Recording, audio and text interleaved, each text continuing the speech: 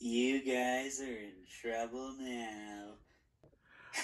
All right, folks. It's T-Biz and Overlord Productions here, yes. and this is our little after party talk thing or whatever. Our little after party talk for Masters of the Universe Revelation Season 2. And Overlord, I'll let you go ahead and start this off, man. Well, first and foremost, spoiler alert, Andra and Teela aren't gay. Andra does not become the champion of Grayskull. Man-at-Arms does not die. He-Man and Skeletor are actually in this for a significant period of time. And Scareglow gets cucked out again. I mean... Yep. And if was it Audra and Teela were gay? It's nobody's business. Who cares? Anyways, doesn't seem like it. It's not a big deal. It's not a big deal, and it's funny because there were so many clickbaiters and just people tripping and all kinds of stuff. There's so many people that were mad that they didn't get enough He-Man, that they weren't going to get enough of their precious He-Man. Well, now you got a Hulk He-Man, so you can shut your hole. Yeah, we got a super aggro He-Man. Kind of like I told Overlord. It reminded me when I was a kid, and me and my cousins would play with our toys and have battles together and come up with ridiculous rules and ridiculous ways to win battles, and that would have been one of them. Like a savage He-Man, or going berserker, or calling like all the power. So that's like one of those scenarios that makes me think as a kid is just being ridiculous, trying to win a battle and stuff, and be like, well, I'm gonna make sure He-Man, just goes aggro and destroys everybody. It's like, that was crazy. He's like a dumb Hulk.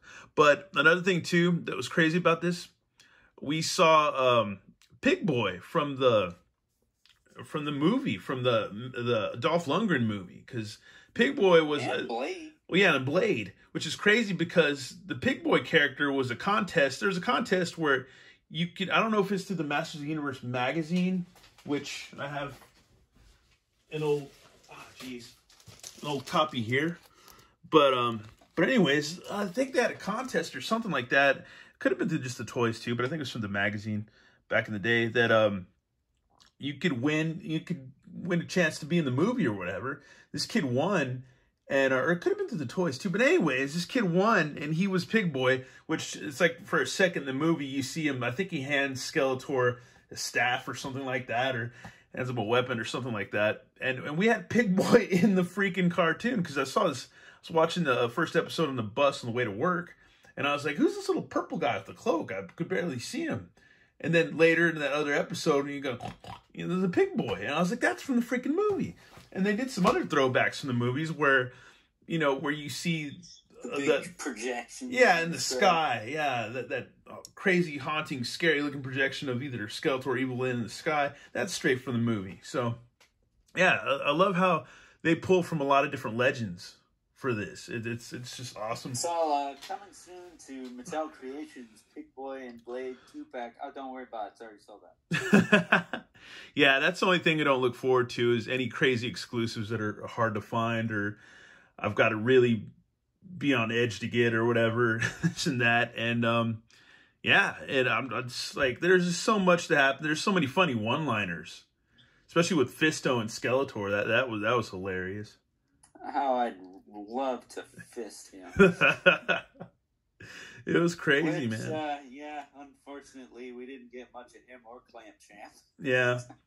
And another thing I want to bring up, too, is that how Wave 7 kind of ties a lot of stuff together, because you got the Sorceress who dies, or passes on, and which is a bummer. Becomes a Force Ghost, like Obi-Wan. Yeah, which is a bummer, but it's understandable. Nobody lives forever, people. I saw that coming in part 1. I'm like, she's going back. Yeah, nobody lives forever. Nobody lives forever.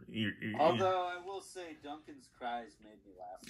If my grandpas have not lived forever, then the Sorceress is not going to live forever. So just wrap it around your pea brain, folks. So what is it?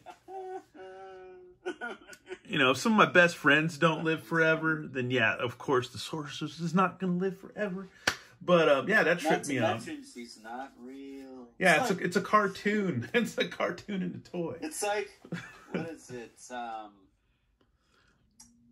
You know what? I don't think Ghost Rider, Spawn, or anyone in Gargoyles actually died, so I don't have it.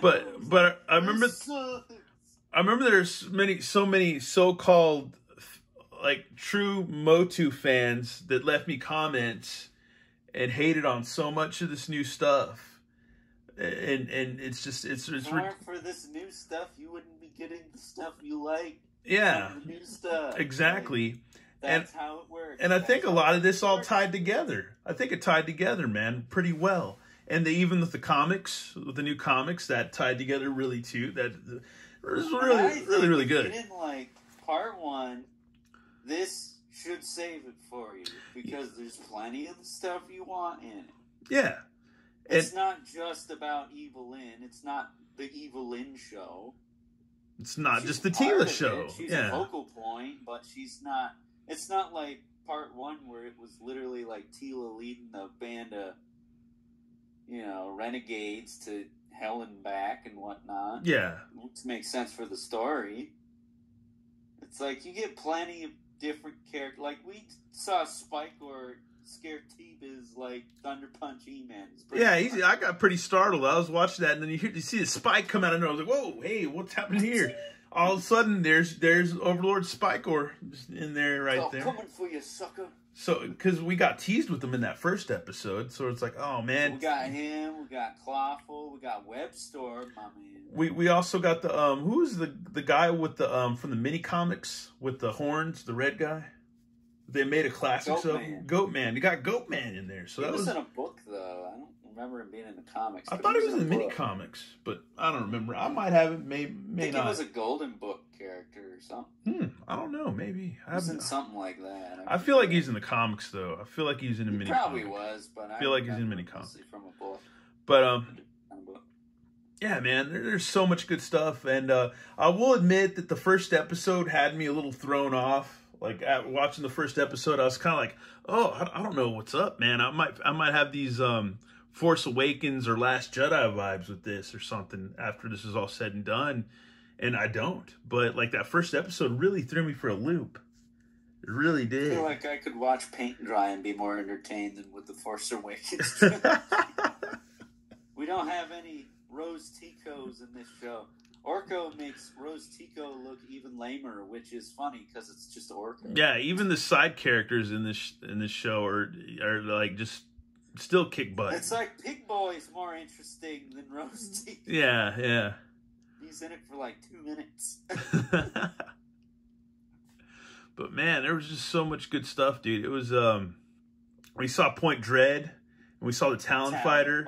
We seen Red Man. Was by Mark Hamill. We see was it Captain Marlena or just Queen Marlena? Because wasn't she was an astronaut, obviously, when she was in the Filmation stuff or whatever. Queen for this part. And but probably wearing her battle suit. But I forgot what her deal was when she was an astronaut. But anyways, she's back to flying a fucking oops, excuse me, she's back to flying a machine. This is how it started. He is healed. He's willing to get demonetized for this show. She's flying the Talon Fighter, dropped a bomb, which was just like you did. Yeah, but which was Ram Man. Ram Man. That Voiced by Mark Hamill. Yeah, that was crazy. That was crazy. We saw some Ram Man. So we saw a lot of people's he who should not be named his favorite character. They're one of his favorite characters. And he didn't get pumped out either. Yeah, dude. It was really good, man. It was the Adrenids, the Aquaticans, the Avians. Were all in there. And that Wave 7 really ties it together now, because after reviewing it and watching Except for Jitsu. I did not see any Jitsu. And we saw, we didn't see him. I wonder if he's with the tech dudes, maybe, because of his hand. I don't know. But we saw Lucky Guy version of Scareglow. So we saw that in there. So for the people that are completists, for those of you who have more money than brains, you can go drop a bill for that figure on eBay. Right? Yeah, or wait for it to go down eventually. I hope. I don't know. But and now I got this Tila. I haven't checked her out yet, but now I'm stoked, man. So yeah, I'm really stoked. I've been a Tila fan my whole life, so I don't understand all this. I've said this before in many videos. I don't I'll just understand. say this: you've been a fan of like every character, like even Well, that no. background character who was in Filmation for 2 seconds. It's one of his favorites. So don't even come in here with the BS comments, you know, because this guy has probably been a fan longer than you've been alive. So Yeah, I think I've scared off all the anti people or whatever. I think everybody, all the friends of this channel now, we all have an understanding or equal admiration, or you know, just people I know. Like I don't think I can get any more of the weird, crazy haters anymore that I've banned or whatever. So hashtag don't jinx it. Don't jinx it, but we kind of welcome you too because we'll make fun of you. So it's like At some point. we'll make fun of you off camera and on. So yeah, Off and on camera. Yeah. And now we have to talk about the fact that we need more of the show because of the ending. Yeah, I would like to see an Origins show. I would like them to keep the cartoons coming and maybe just get an Origins thing going. That'd be kind of cool. That'd be. Oh, I want the Horde. And from the hell freaking Motherboard and is that like Horde Prime? The Motherboard character is crazy because you see Screech. It looks like Screech, like a big statue of Screech, because it's got the helmet thing with the guns or the blasters or rockets or whatever on it, and then it transforms and you see this like I don't know if it was like Ghost in the Shell or some kind of crazy anime looking robot thing or whatever. I don't know what you want to call it, but it's a robot lady. Yeah, robot lady. That and a serpent tail. Yeah, the forms out of it. But at the end, when you see that Horde symbol, and it's like, oh crap, that's Hordak, some kind of Hordak magic doing whatever. Because you know Hordak, he's you know a wizard too, and he's like a techno wizard. He's like a techno wizard, yeah. So he's just like, whew.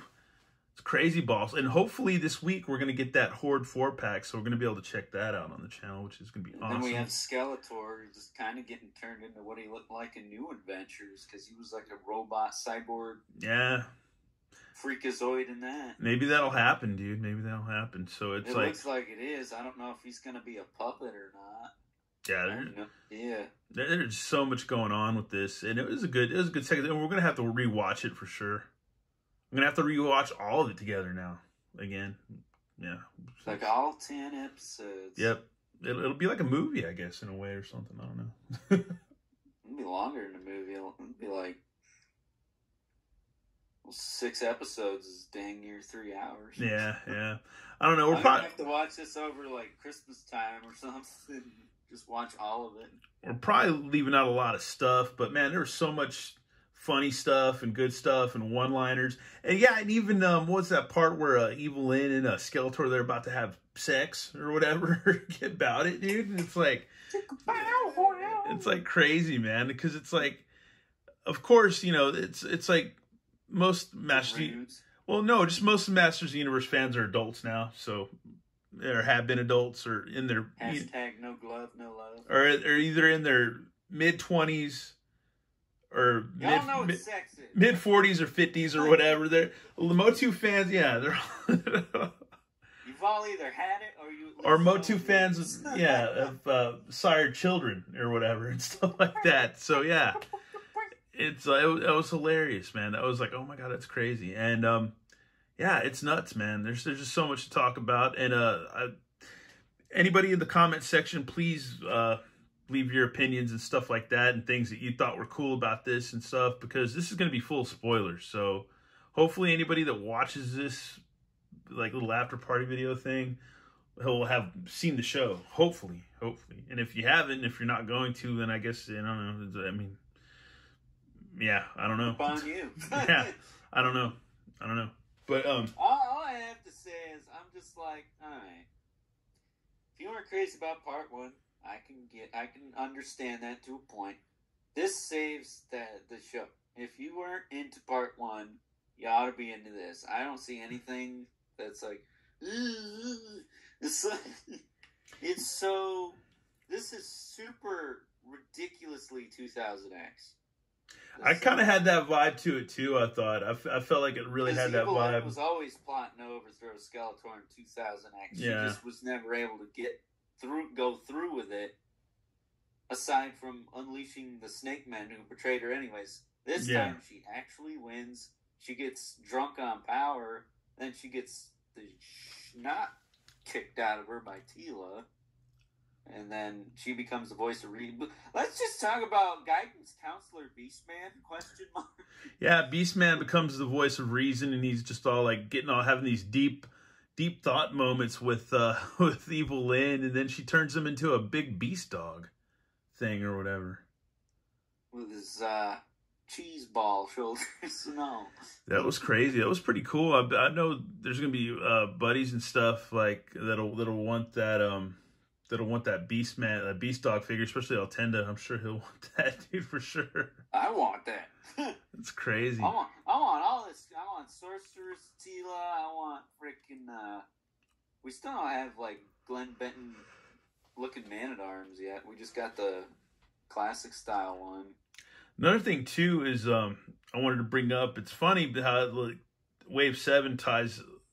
Like, just goes along with this, that wave coming out in this part of the show, and it just, like, kind of fits. And then I busted out in my Sorceress review Zoar, and then we see Zoar in the freaking cartoon. So, yeah, it's nuts, man. And I was like, wow, that's cool. If you want to go even further, my last skit I did for Origins has Clamp Champ in Subternia, and in the show he gets sent to Subternia by Skelegon. I'm like, clairvoyance! We called a lot of things. It was hilarious, man. It's cool. We unintentionally called a lot of stuff that happens. And then not only in Motu and G.I. Joe too sometimes. So maybe we have the power.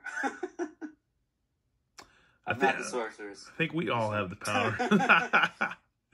Anyways, man, I'm about to just drop this because, I got to get up for work tomorrow, and I'm a meat and turkey guy, so I have to go and sell turkeys and meat tomorrow, and I'm gonna be hella tired. So, Overlord, what do you got to close this out, man?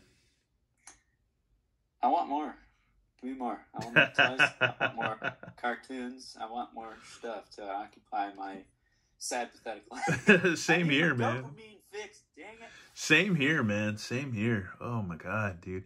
And I would like to see Wave 2 finally completely hit around here, dude. That would be cool. I would like to get the one I keep getting B2 from Wave 2.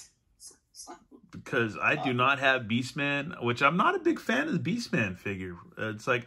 It seems a bit small. Well, not just that, but his design just seems so bubbly, circly. Yeah, he just looks like a bunch of Cheeto cheese puffs, man. I'm just like, dude. It's like, I could tell you in hand, I don't see I see the shoulders, absolutely. Well, the arms and stuff. Not so much. But yeah, I don't know. And Man-at-Arms looks awesome. I love this Teela figure. I just got it in the mail today. I had to buy it on eBay because I can't find it. But immediately just getting her out of the package, looking at her in the box, I was like, this figure is awesome. I'm stoked, you know. And yeah. As long as she's not loosey-goosey in the torso like mine was, I had to tweak it. Yeah, we'll see. You pretty much fixed that, by the way. You can never tell. But anyways, that's it for this video. You got anything to plug, man? I'm going to be doing a video for it this Friday. Okay. 5 p.m. Eastern time. I'll have a video talking about it like I did with part 1. Sweet. Yeah. Definitely tune into that. Video for both parts after a while, but I'm going to be doing a video for this part for Friday. And as usual, if you're new to my channel, I'll leave a link so you can go to subscribe to his channel in the description below. I'm leaving links in the descriptions in my channel. Yeah, we got links. He said links. Anyways, thanks for watching, y'all. This has been T-Biz and...